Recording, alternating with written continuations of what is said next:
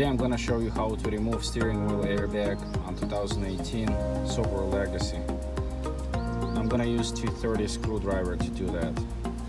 On each side of the steering wheel you have these small openings, and if you look inside you see that little pin.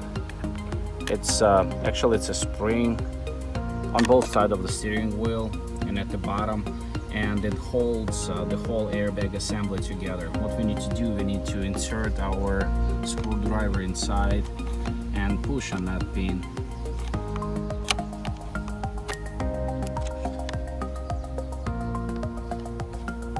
Until the airbag is released. And now we need to do it from the other side as well.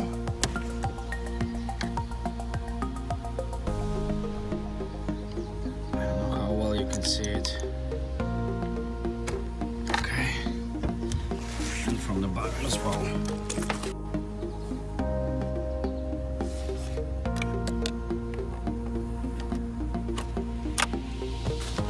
Okay, and the airbag is out.